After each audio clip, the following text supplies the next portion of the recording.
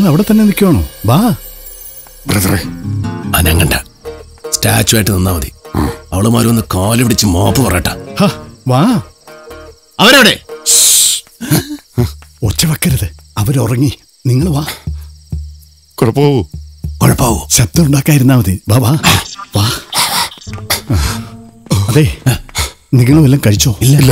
സാരമില്ല, റൂമിൽ വെള്ളമുണ്ട്, അത് കുടിച്ചിട്ട് കിടന്നു. ചെല്ലേ. ശബ്ദം ഉണ്ടാക്കട്ടെ.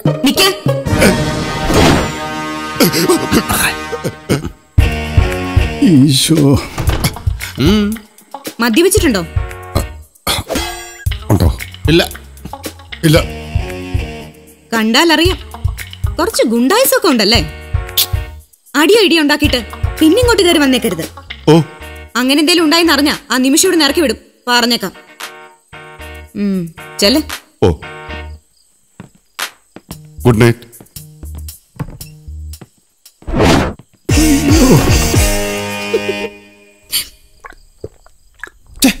എന്താ ഇത്? ജയില? വെള്ളം അടിക്കാൻ പാടില്ല, വീട് വലിക്കാൻ പാടില്ല. എനിക്കിടെ പ്രാന്ത് കറികളുണ്ടല്ലോ. ഒന്നുമില്ല ബ്രദറെ, ഒക്കെ ശരിയാവും. കുടിക്കും. നിങ്ങൾ രണ്ടുപേരും കല്യാണം കഴിഞ്ഞ് കഴിഞ്ഞാൽ സിസ്റ്റർ താനെ ശരിയായിക്കോളും. എന്ത് കല്യാണം? പള്ളി പറഞ്ഞാ മതി. എനിക്ക് വേണ്ടവള ഭദ്രകാളി. ബ്രദറിന് കറക്റ്റ് മാച്ചാ. ബ്രദർ കെട്ടിക്കോളെ. അയ്യേ, ബ്രദർ എന്താ പറയുന്നത്? അത് ബ്രദർ കെട്ടാൻ പോണ പെണ്ണ. ഞാൻ ആ കുട്ടിയെ സിസ്റ്ററായിട്ട് കണ്ടുപോയി. ബ്രദർ വെള്ളം കുടിക്കും. അല്ല, ബ്രദർ വെള്ളം കുടിക്കും. മാത്രമല്ല, അത് ബ്രദറിന് പറ്റിയ പെണ്ണ് തന്നെയാ. ബ്രദറിനെ ഒന്ന് വഴക്ക് പറയാനോ ഒന്ന് പേടിപ്പിച്ച് നിർത്താനൊക്കെ അവള് തന്നെ വേണം. പിന്നെ പേടിപ്പിക്കാൻ ഇനി വരട്ടെ. എന്റെ ശരിക്കുള്ള സ്വഭാവം അറിയില്ല. ചവിട്ടിയെടുത്ത് പുറത്തിടില്ല.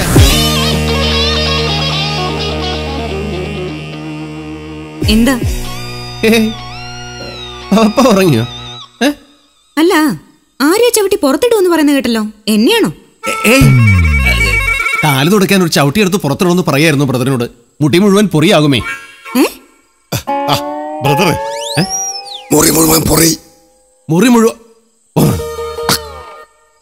മുറി മുഴുവൻ പൊടിയാകുമേ. ആ ശരി, നിങ്ങൾ കഴിച്ചതാണോ? ഒരു ചെറുത്. അതല്ല, ഭക്ഷണം കഴിച്ചതാണോന്ന്. അതെ, ഒരു ചെറുതായിട്ടൊരു ഭക്ഷണം കഴിച്ചു. സത്യം പറ, കഴിച്ചോ? ചൈനീസ് ഫുഡ് കഴില്ല ബ്രദറെ. ശരി ശരി, താഴേക്ക് വാ. അയ്യയ്യയ്യയ്യയ്യ, എന്താ ബ്രദർ ഇത്? നാണക്കേട്. എന്ത് കണക്കേട്? വിശന്നിട്ട് കണ്ണു കള്ളുക. ബ്രദർ വന്നില്ലേ? ഞാനും കഴിക്കണല്ലേ? ഞാൻ പോവാ. ബ്രദർ നല്ല കോഴിയിറച്ചിയുടെ പണം.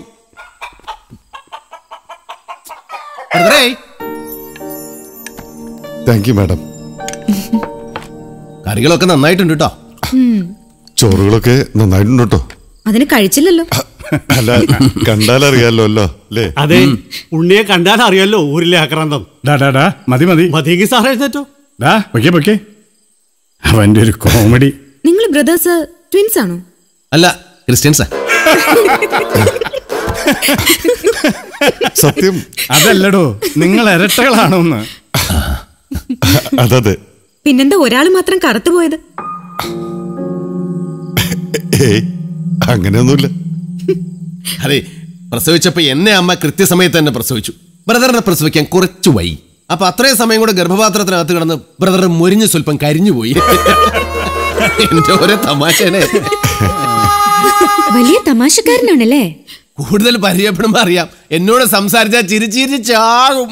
അതെ, ചാകാൻ നടക്കുന്ന പലരും ബ്രദറിനെ പരിചയപ്പെടാൻ വേണ്ടി വരാറുണ്ട്.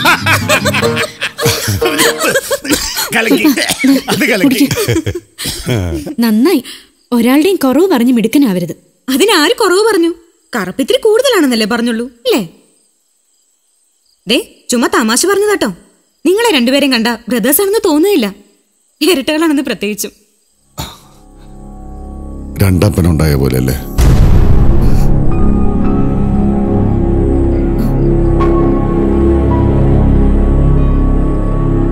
അയ്യോ, എന്നല്ല ഞാൻ പറഞ്ഞത്.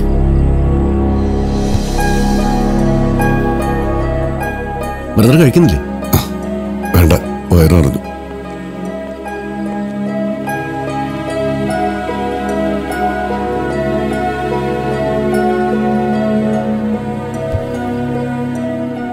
താനും മതിയാക്കിയോ? മതി.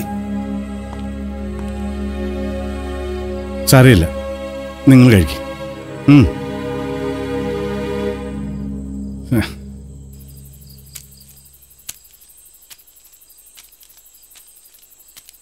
താൻ ഇവിടെ കിടക്കുമായിരുന്നു. മറ്റേ ആളെവിടെ? ബ്രദർ കിടന്നു. അയാൾക്ക് വിഷമായില്ലേ? ഏയ്, അതൊന്നും സാരമില്ല. ബ്രദറിൽ നിന്ന് കേട്ട് കേട്ട് ശീലമായിപ്പോയി. കോലാലംപൂരിൽ ഏതൊരു ആശുപത്രിയിലാണ് ഞങ്ങൾ ജനിച്ചത്.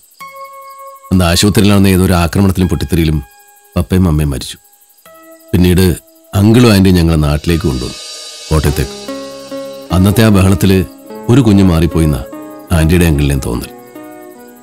സാമ്യമില്ലാത്ത ഇരട്ടകൾ ഉണ്ടാവുമെന്ന് പലരും പറഞ്ഞിട്ടും അവർക്ക് അംഗീകരിക്കാനായില്ല. അതിൻ്റെ അവഹേളനവും ഒറ്റപ്പെടുത്തലും ഒത്തിരി അനുഭവിച്ചതാ ബ്രദർ. എല്ലാവർക്കും അവൻ അന്യനായിരുന്നു, അധികപ്പറ്റായിരുന്നു.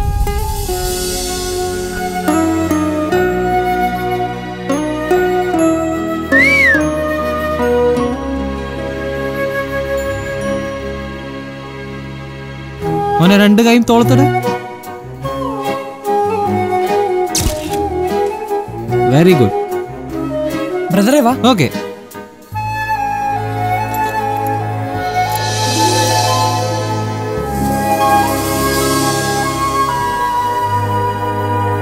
ഞങ്ങളുടെ ഒരു ഫോട്ടോ. അത് ഓക്കെ ആയിരുന്നു.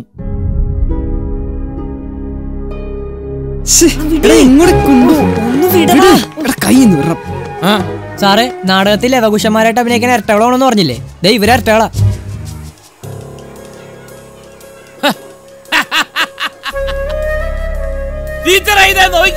ഇരട്ടകളാണെന്ന് ഒരേപോലെ ഇരിക്കുന്നു. ഇരട്ടകളാണ്, ഇങ്ങനെ തന്നെ വേണം. എടാ, ശരിക്കും നിങ്ങൾ ഒരു തന്തയ്ക്ക് ഉണ്ടായത് തന്നെയാണോ?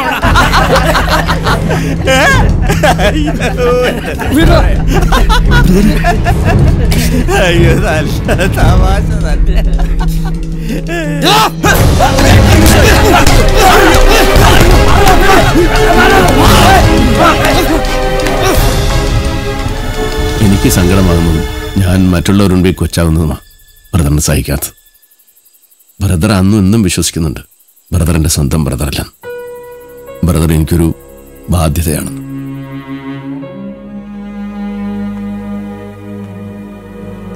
ബ്രദറെ, എന്നെ ഒറ്റയ്ക്കാക്കിയിട്ട് ബ്രദർ എങ്ങോട്ടാ? ഞാൻ പോവാ. ശരിക്കും നിന്റെ ബ്രദറിനെ ഞാൻ കണ്ടുപിടിച്ച് കൊണ്ടുതരും. വേണ്ട, നീയാ എൻ്റെ ബ്രദർ, നീ മാത്രം. വാ, തിരിച്ചു പോവാ. വേണ്ട, ഞാനില്ല അങ്ങോട്ട്. എന്നാ ഞാനും വരാം. ബ്രദറിൻ്റെ കൂടെ ഞാനും ഉണ്ട്, ബ്രദർ എവിടെ പോയാലും. പക്ഷെ ബ്രദറിന്റെ തീരുമാനം ഉറച്ചതാ. എന്തെങ്കിലും എൻ്റെ ഇരട്ട സഹോദരനെ കണ്ടെത്തുകയാണെങ്കിൽ അന്ന് എനിക്കൊരിക്കലും ഒരു ബാധ്യത ആവാതെ എന്നേക്കുമായി എന്നെ വിട്ടു പോകും. പക്ഷേ ബ്രദറില്ലാതെ എനിക്ക് ജീവിക്കാൻ പറ്റില്ല, ഒരു നിമിഷം പോലും.